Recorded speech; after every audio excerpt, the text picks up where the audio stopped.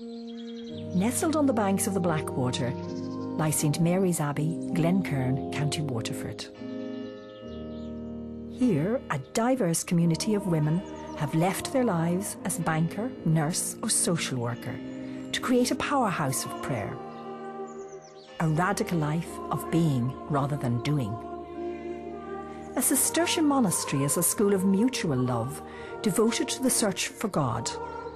The austere life of silence, work and prayer may seem a retreat from modern life to some, but the nuns believe that their greatest contribution to the world is through praying in community 7 times a day and living a monastic life that has changed little in over 1,000 years.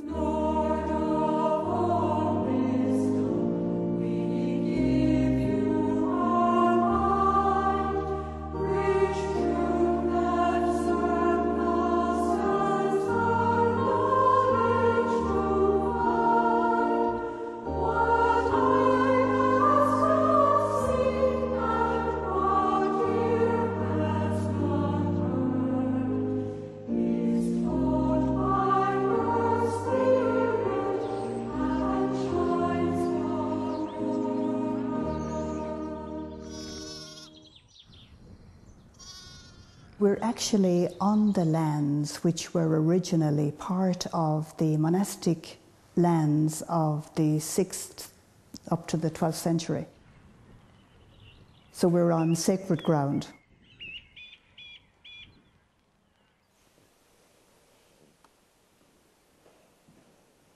We do live in a very mobile culture. People are constantly moving from here to there, and so this would be countercultural to stay in the one place all of one's life.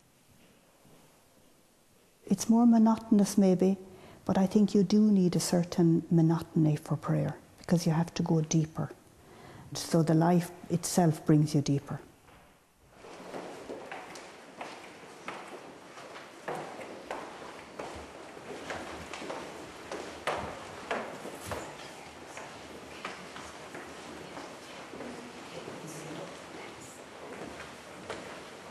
A reading from the Rule of our Holy Father St Benedict. To put God's commandments into practice every day, to love chastity, to hate no one, not to be jealous, not to act from envy, not to love quarrelling. St Benedict knows that if we are to practice any skill or craft, we need tools. And this is so with the spiritual craft. We need tools. And these tools are interior. I was working in IT. I started to become kind of disillusioned with the consumerism and with that type of work where you're not really doing anything for anybody apart from making money. So that I remember standing in the busy streets, particularly at Christmas, and thinking, we're all insane, like this is insanity, all this, you know, working really hard to earn loads of money so we can buy loads of things that we don't need. And it's just like a vicious cycle and it doesn't really make you happy.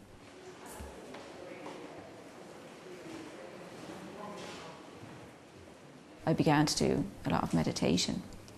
I had this urge to stay in the one place, to have a very simple life and to pray all the time. And I didn't really know why. I just knew that that's what I wanted, but I didn't know why.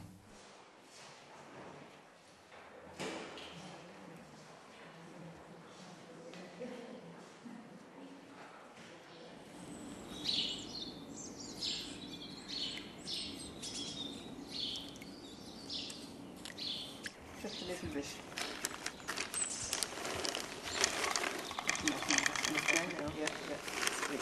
Is that all right? Yeah. Okay? Yeah. No, that's nice.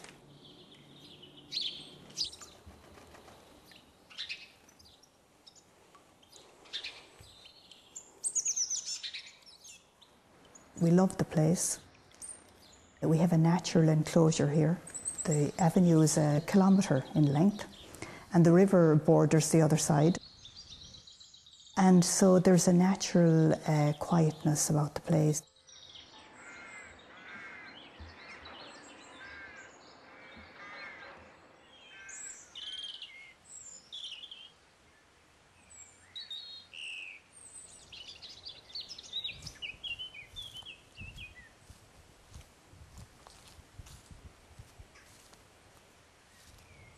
The Foundation Sisters came here on the 10th of March, 1932.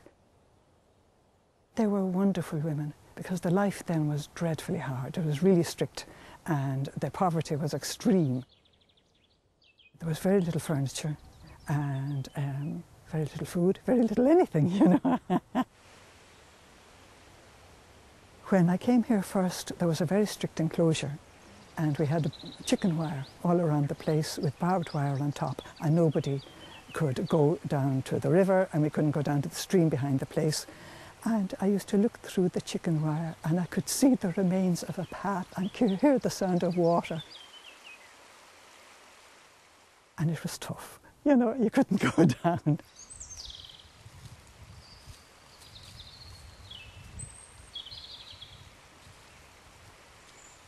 We can go down to the river now and we can go down to the stream. So the woods are open to us, which is a great blessing. It brings us in contact with God. You know, the nature is wonderful.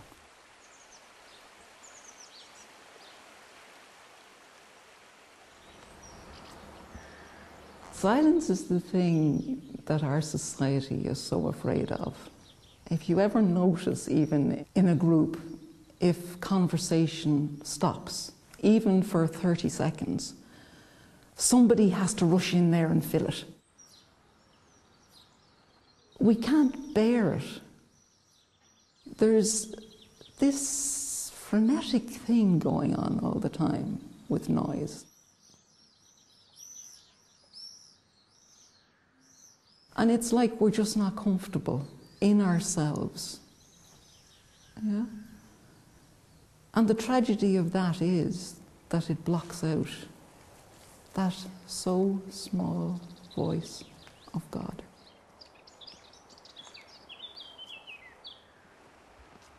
And what a great deal of our life here about in the silence is trying to listen for that voice. And you can't do that with it all going on.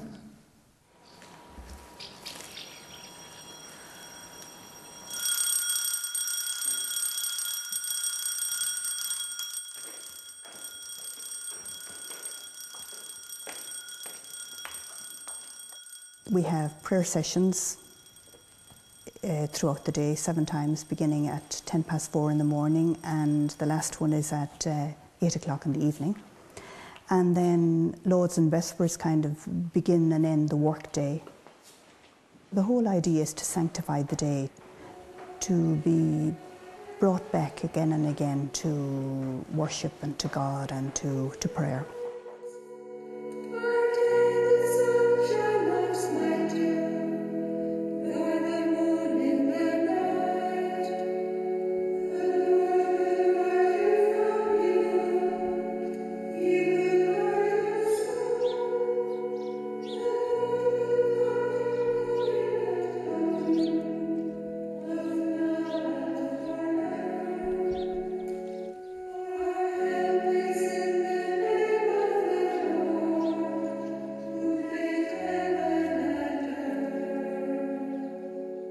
There's a rhythm to the day.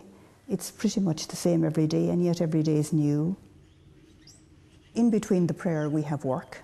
We share the cleaning and the housework.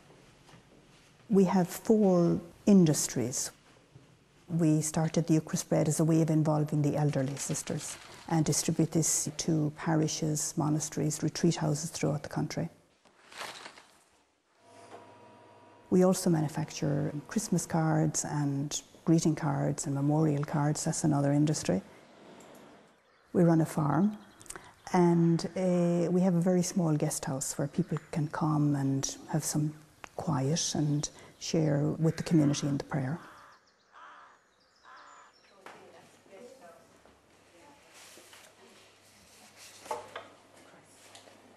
I didn't experience God's call until I was in my 40s. I lived a very comfortable life.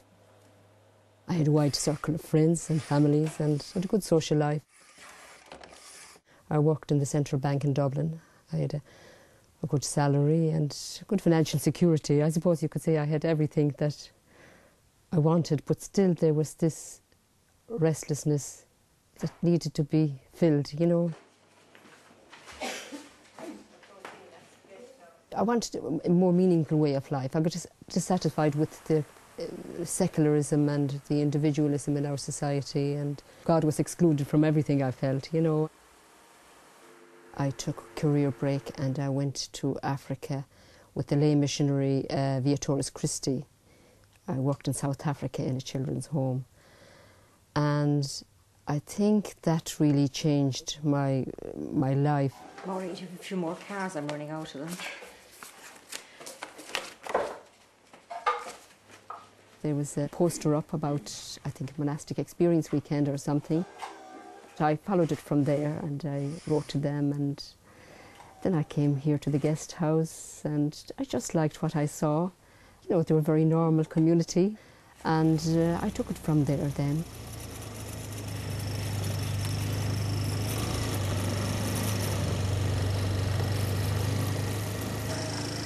Altogether the farm is 220 acres, 40 of that's in woodland. There's about 8 acres tillage and 8 acres in grassland. The crops is all done by contractors.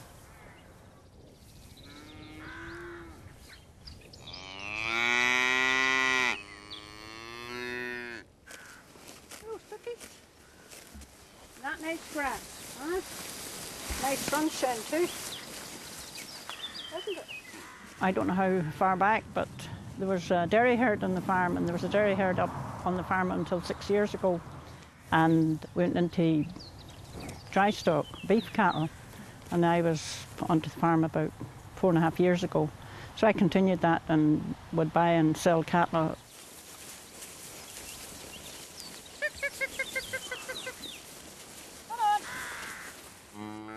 And I enjoy it, you know, working with animals and nature, sort of thing.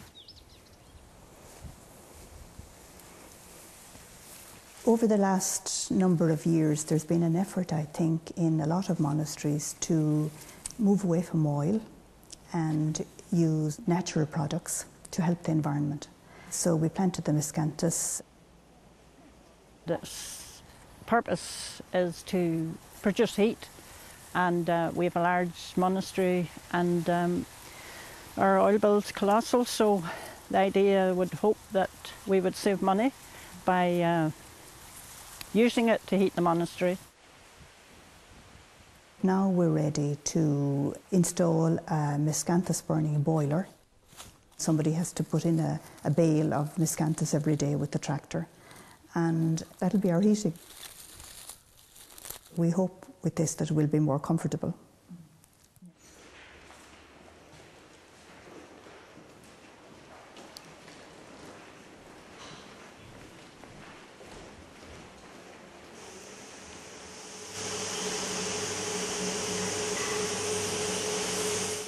Since I made my solemn profession just last year, I have been appointed the head of the Eucharist bread department. We only have 2 ingredients, which is a specialist altar bread flour and our own spring water. We humidify the bread, we cut it, and we make it in all sorts of sizes. So then we have sorting and packing and distribution. Because we make brown hose, it's unique in Ireland, so we get good sales for these, and there's good demand, so we're happy with that.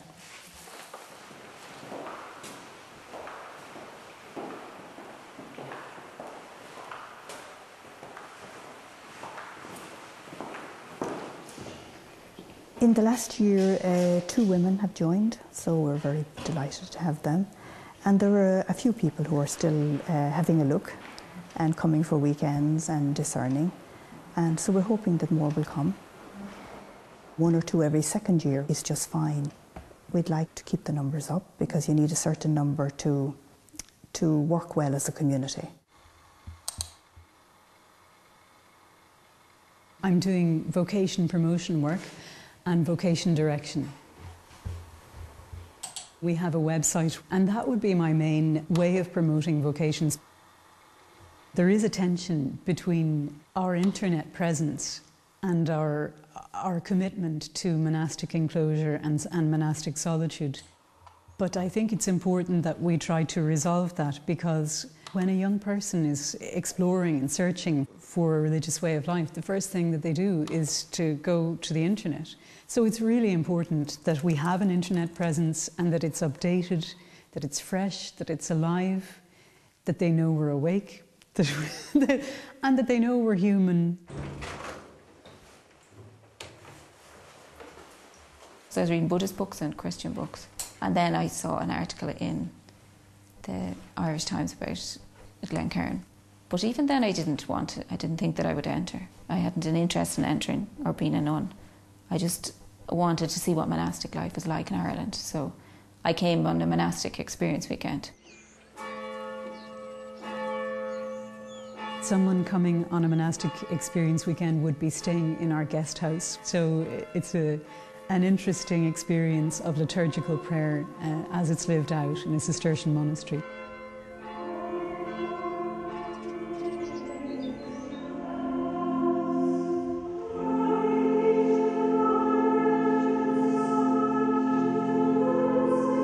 It does take time to get used to the office. I remember my first time, and I was bowing at the office, and I was thinking, how many times have I been in this church today? It's quite overwhelming at first. I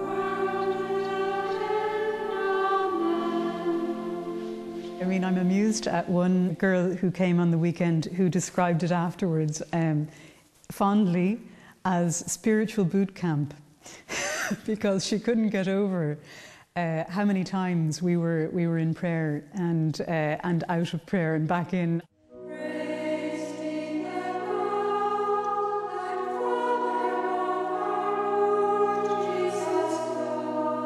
People find it hard to relate to entering an enclosure. Why would you? Why on earth would you in this day and age with so many other choices available to you? But when you've discovered God, I mean, a married couple would do the same. If to be together, they would move to another continent. I came again for Easter, and that Easter is very beautiful here and very meaningful. Do you know, that was a big experience for me. I remember thinking at that time that I would enter, but then once I left, that kind of urge went off me then, because you go back to life as normal and you think, nah, I won't do that. I wanted to have a little talk about community life. You know, it's very important for us. So you've been living it and you've both done so well. I came and stayed in the monastery. It was supposed to be for a month originally, but then I stayed for 2 months. After, but he talks about this. I still was very much sitting on the fence though, but there's a lot of fear comes with, you know, entering here and feeling that you're leaving your family behind, or that, you know, so you have to kind of face those fears. So I was afraid, I suppose.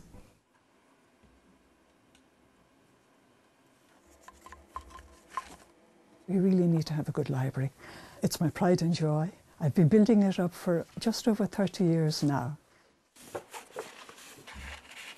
When I started, there were very few books really, but I was fortunate enough for a few years to be able to gather books together, and every space of wall now is covered with books.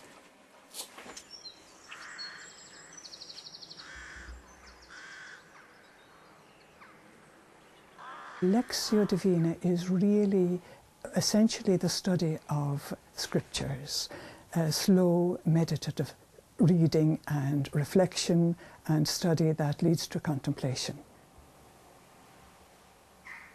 We believe that the scriptures are inspired, and through reading the Word of God we come to know who God is, and we come to know ourselves, and we come to know how to live. You're actually changed simply by reading and listening to the Word. You know, you kind of get insight into yourself and insight into life and how God acts. So it's transformative actually, doing Lectio Divina. And it's also very nourishing as regards love. You know, once you know who God is, you want to love Him because He's so good.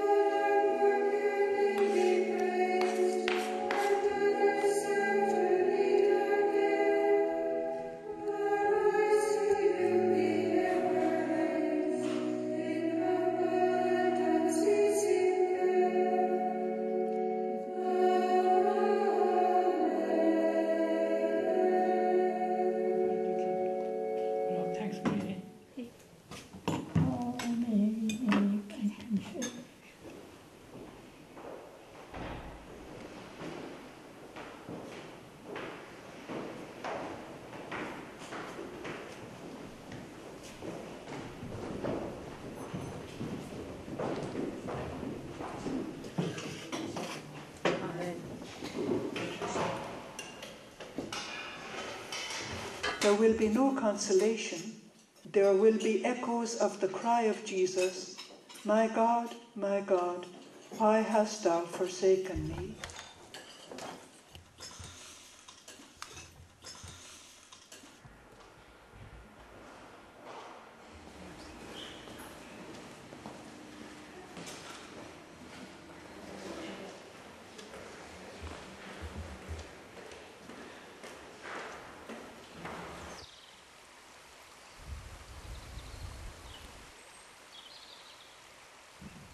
Well, to be honest, I'm here because I felt in my late teens that God was calling me to a religious life, and I didn't want it.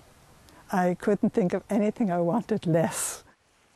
And I wanted freedom, I wanted to travel, I had a very good job for a while, but I just felt that the call was getting stronger and stronger. So I just came in. There was someone in my life. He was away and he rang, and my mother had to tell him. So anyway, that's the way things happen sometimes. I thought that, you see, if I told him and said too much about it, I was afraid that I would be persuaded to continue to resist coming in, and I knew that would be the wrong thing. It really would have been the wrong thing. It hasn't been a bed of roses. Everybody has difficulty in their lives. We all could go through bad patches, but I've no regrets whatever.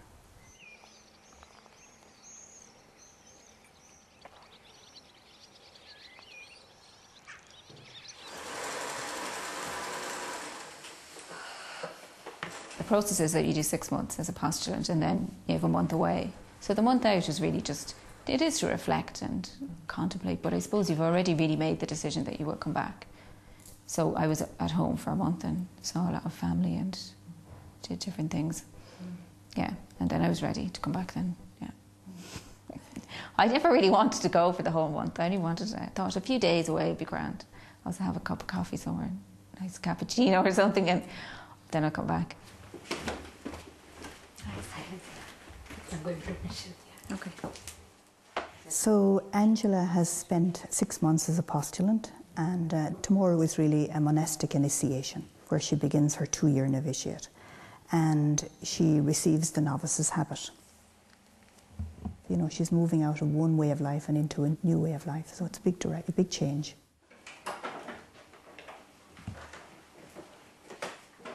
Just take a bit of getting used to the change of clothes and the veil, and to not feel self-conscious in it, you know, until it feels like you've always worn them. When I looked at myself in the mirror, it's strange to see yourself in robes.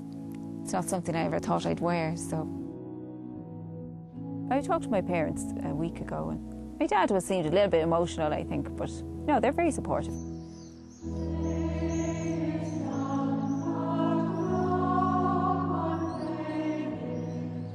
Tonight is Angela's last time walking outside the Abbey walls. Tomorrow she will ask to take the veil and go from postulant to novice, entering an enclosed order and committing to the discipline of Cistercian life.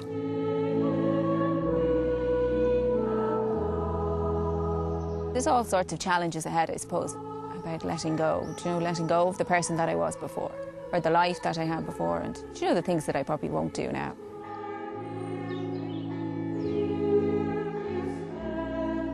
I'm worried that I'll get very emotional and I'll cry a lot, but I think actually it'll be okay. I think actually I'll just be very happy. Yeah.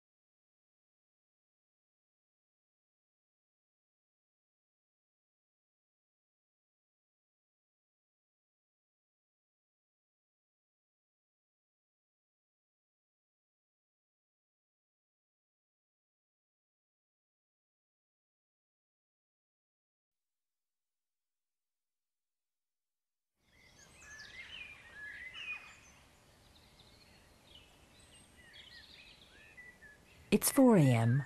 While the world sleeps, the nuns in Glencairn prepare to start their working day.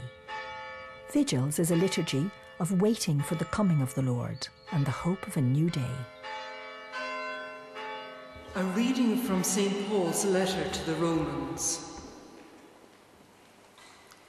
You know what hour it is, how it is full time now for you to wake from sleep. The night is far gone, the day is at hand. Let us then cast off the works of darkness and put on the armour of light. Let us conduct ourselves becomingly, as in the day.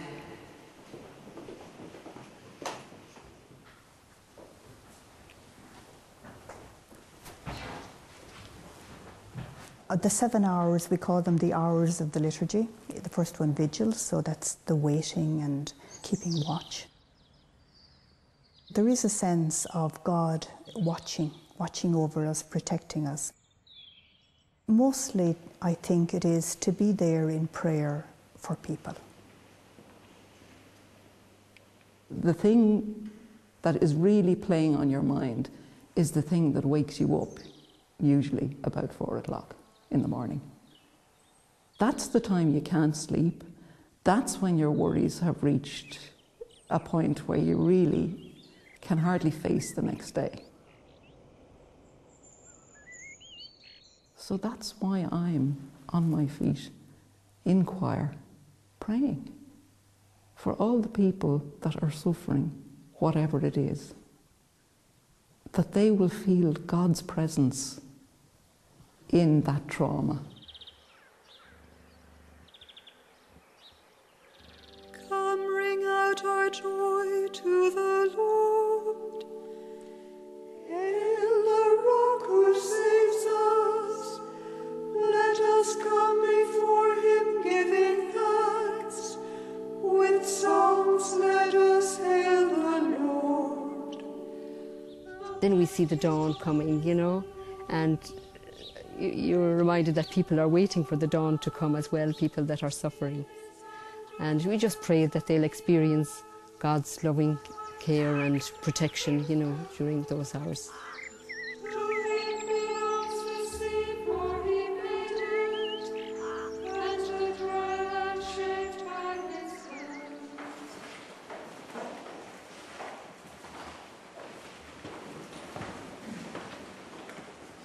Angela Finnegan has travelled many roads through Buddhism, mindfulness and meditation to find a path to God. It has led her here to St Mary's Abbey, Glencairn. Today she will ask the abbess to join Ireland's only Cistercian monastery for women. Angela, what do you ask? The mercy of God and of the order. Rise in the name of the Lord.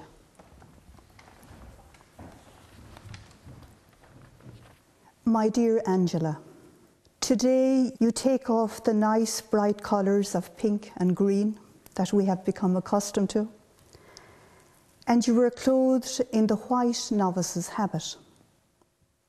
It seems to me, Angela, that you have always been a seeker of truth, going from your BA in science to an MA, then further studies in IT and social work, travelling, moving, looking, seeking for what might bring you fulfillment and satisfy your yearning heart.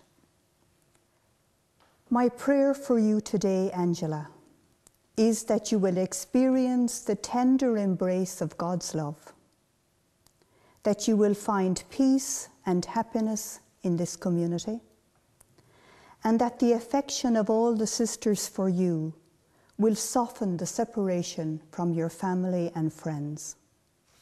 So, Angela, I ask you, are you ready to follow Christ along the path traced out by the Gospel and by the Holy Rule? Yes, Reverend Mother, by the grace of God and with the assistance of your prayers. May the Lord bring to perfection the work he has begun in you. We, for our part, welcome you into our community as a novice.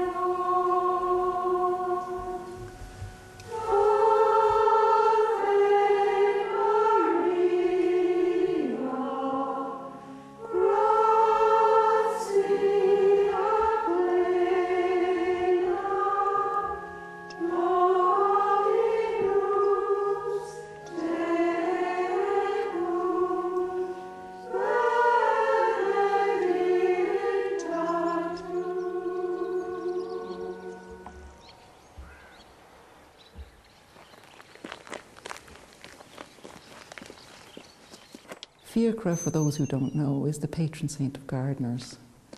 And I was fortunate enough to make a career of my hobby, which was growing things. Quite early on, I was put in charge of the garden.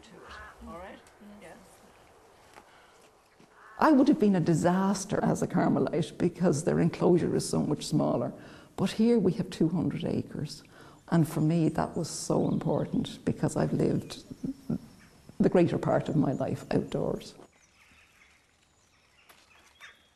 Somehow, when you're involved in a family business, as I was because we were running a garden centre, there just wasn't time.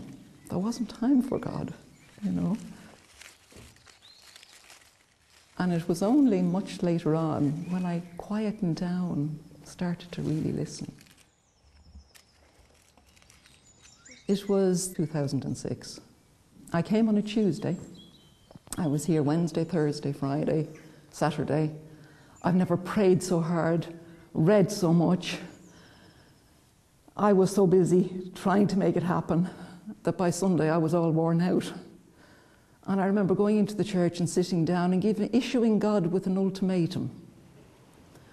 Okay, you got me here, and now I just feel it's all a complete waste of time. So either you do something or I'm off. It was the most glorious morning. And as we walked along the path down by the river, this salmon jumped in the most perfect arc, and the sunlight reflected on his speckles. And I was just rooted to the spot. I mean, God in his magnificence.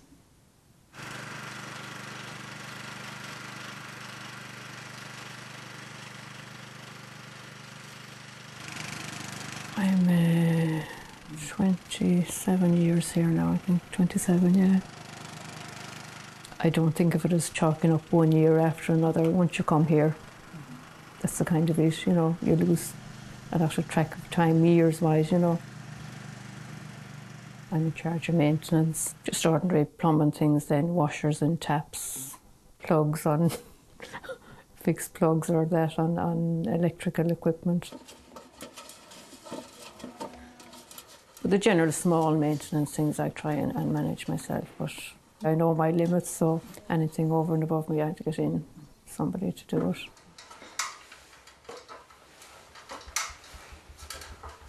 Yeah, sometimes you can get carried away with the work, but the office gives us reminders of, you know, that we are here as a praying community, really, you know.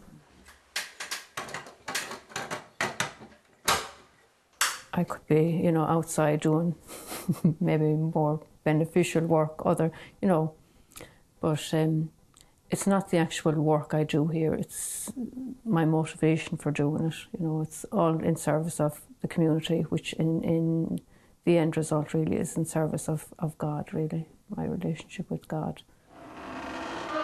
Sorry for disturbing you.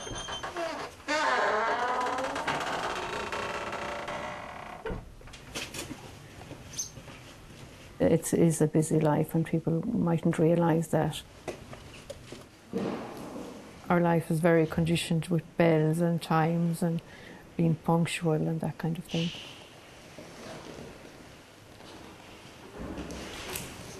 The hermitage would be a way of getting in touch with your own interior spiritual journey. Each sister every month can take a day off, normally to either go apart and spend the time alone.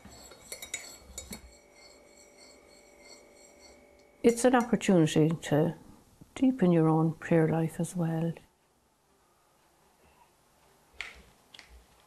Benedict even himself lived as a hermit for some time. All the early Irish saints too at some stage lived as hermits.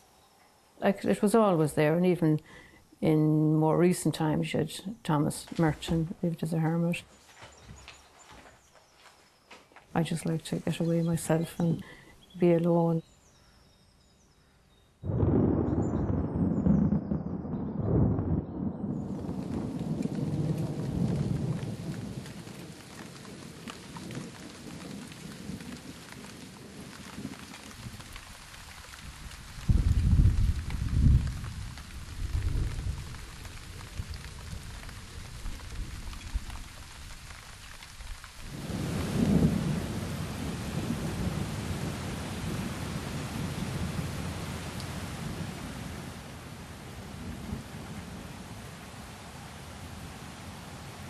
In spite of great efforts to attend to maintenance over the years, the building has deteriorated quite a lot, and we need to put a lot of work into it.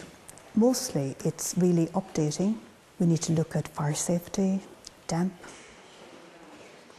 We have rising damp everywhere. We probably have wet rot and dry rot. We need a completely new water system. We need a new electricity system. Some of the stairs are shaky. The house needs repair. Parts of it are 300 years old. So we need an awful lot of work done in that. But there are different views about how to go about it naturally. What are those two little squares? Are they windows? They're windows, skylights. Oh, from above. Yeah, there's skylights on the top of this as well. Oh no, they can't be. Haven't you got them on the floor above that? I know, but they're having glass in the glass floor. in the floor. Oh, well, Let the light very down. nifty. Well, since 2008, we've been working with an architect and a design team. We did get planning permission, but then we didn't have the funds, sufficient funds to start. Or the other option then would be to try and reduce the size of the bedrooms and put in another one. Oh, I don't think that would be feasible. At the moment, we're concentrating on fundraising. People have been most generous, and we're so appreciative. We're a big community, we have lots of contacts, everybody's making an effort, and it's coming on. Here, around the front in about 2 minutes. Right. Okay. Nice to see you, Mary. Okay. We have a very good relationship with the local community. Oh, Sister Michelle, how are you? Good, Marion. So many people come to the front door and ask for prayers for particular intentions. So many people email and phone. And as well as that, Sister, I would like you to put on the prayer list somebody who is very ill. There is a power that comes, and there is a healing, and there is grace that comes through intercessory prayer. Marion, thank you. You too. Bye-bye now. We have a very small guest house where people can come and have some quiet and share with the community in the prayer. The receiving of guests is a very big thing in the Cistercian life, and the rule always say that the porter or portress should always be near, ready to open the door and welcome a person, you know. So the whole thing of hospitality is terribly important. You get all kinds of different visitors, really, yeah. It's amazing. I mean, we wouldn't know a lot of most of the people. They just come, they phone up, can they come and spend a week? Then there are regular people that come back every year to make their retreat, some like a private retreat themselves, and they'd come here for it, and they join us in the liturgy, and then they walks. There's plenty of walks for them, and they enjoy that, you know. We're lucky with the surroundings we have, you see, it's very congenial, yeah.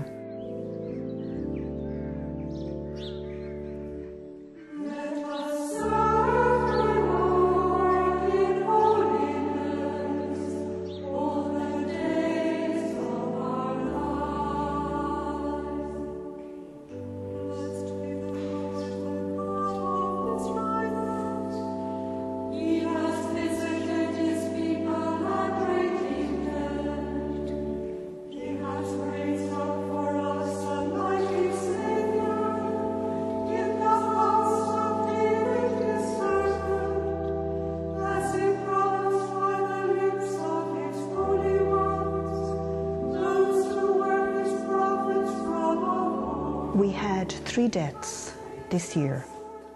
As the community ages, yes, we can expect 1 a year, but 3 is quite a lot. And it does impact on the community. We have to go through our period of bereavement, you know, diminishing numbers, and we lose lovely people with great gifts, and you'd love to keep them forever. So we have to adjust to their absence, and we miss them.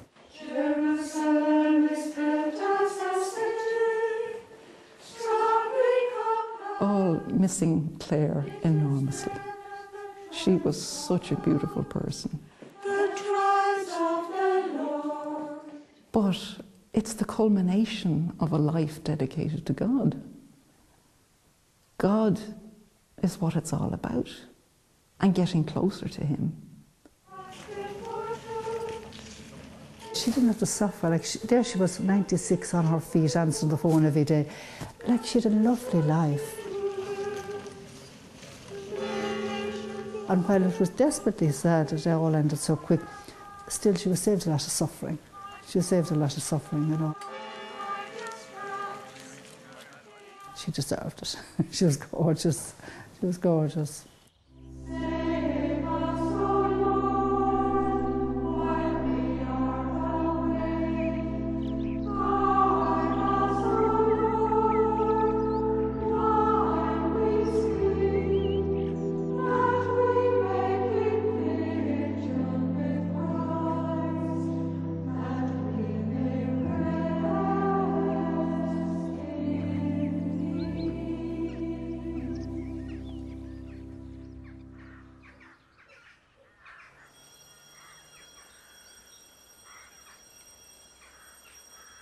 St Benedict says, be peacemakers, be peaceable, be patient and compassionate.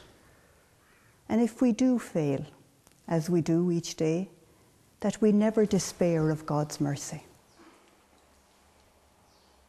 Benedict says that we are free to make known our point of view or our opinion, but at the right time and in the right way, in a humble way. And to do that is very, very difficult sometimes. You might be bursting to make it known, you know, how you feel or what you want to do, what your agenda is, etc. But our spiritual guide in St Benedict is saying, no, you have to wait. And in that time, when you're waiting for that right, appropriate moment, if you've managed to get that far, maybe something like wisdom descends and your senses calm down and you start to be more open to God's will in the situation and not your own. As I have often said to people, if I was to pick 30 or 32 women to live with, I wouldn't pick the 30 or 32 that are here. But this is where God has planted me. I take it in faith that this is where He wants me to be moulded, and, you know, and then there's strength in the community as well. Like, living in community means, you know, everything can be shared out. Like, every one person doesn't have to take all the responsibility of all that's going on. Maybe people tend to dismiss enclosed life and say, oh, I couldn't possibly do it, I couldn't imagine it.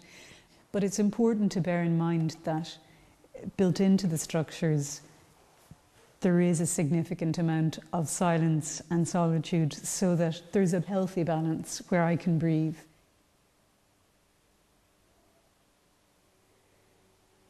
I ran in the Dublin City Marathon in, I think it's 1980. And I sometimes feel that this life is like a marathon, you know, rather than a sprint. You meet the wall and you have good days and bad days. And it's a struggle, you know, and every day is a struggle, but I say to myself when I get up in the morning, today I begin again.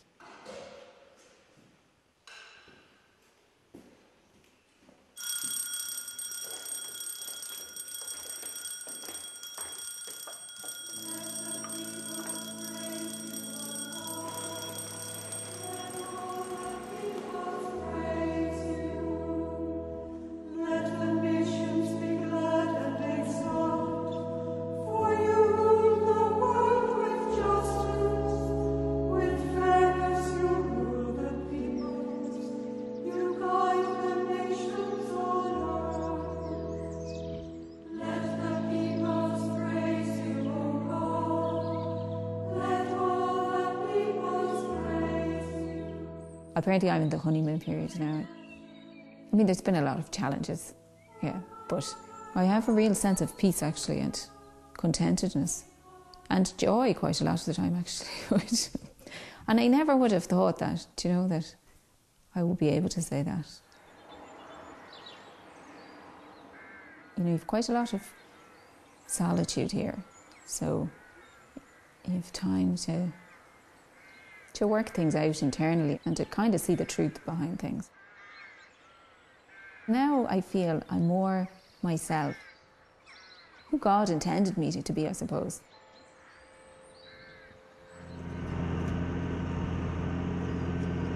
We had a lovely autumn and winter. Then January come in with heavy rain. The cattle haven't got out to the grass yet either. This week is really the only first dry weather we've had. And then we had an unmerciful gale or storm or whatever you call it. Was it Darwin they called it? And around middle of February.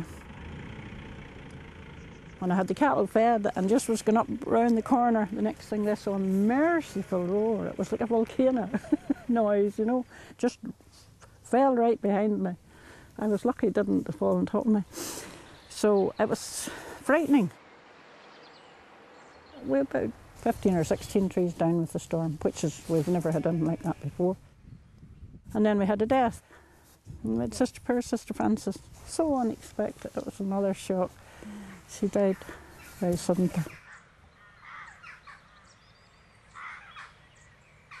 Then my lambs gives a bit of life to the place. The first mother here with the twins that's hopping around there, they were born Sunday afternoon. I have 16 more to lamb now, what they'd all safe births. But one ewe developed complications. The abbess, a former nurse, came to help. Head now, Pet. She's not ready yet. She's all, no. Come on, She Pet. never bothered pressing her. Come on, old Pet, and push out. I'm expecting a man to come to give us a hand. If he comes into the yard, stop him there and get him in here. I can't get the feet, but I can get the head. I see the feet's maybe caught. That's what worried me about her. Push out, girlie. Come on, push out. Oh God, is he alive? Come on, Pet. Live. Well done, Mara. Life. Come on, little lamb. Don't die now after all. Come on, Pet.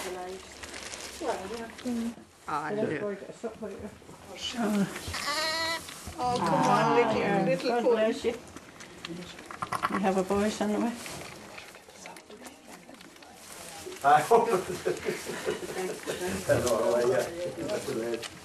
That's the job. Good yellow. St Benedict says that, you know, you live Lent in a joyful manner. No, I'm buying again. In fact, the meaning of Lent is springtime, so it's a time of growth, new life, and always with the focus on Easter, the joy of Easter, the resurrection, it's a wonderful event.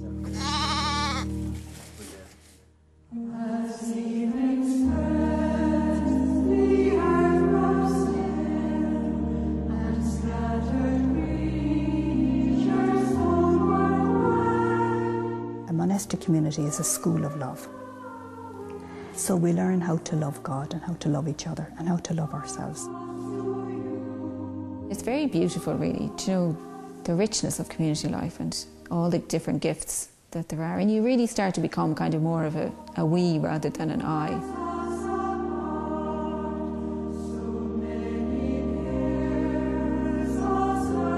It's a warm, caring, tolerant community. And I've lived here for 50 years and I can say that, you know, truthfully, you know. It's a happy place, Glencairn. Our primary focus, I think myself, is really seeking God, coming to know who God is, who we are, how we are in relationship. And that automatically brings an energy into the world. It's the energy of good and the energy of grace, and it does touch everyone.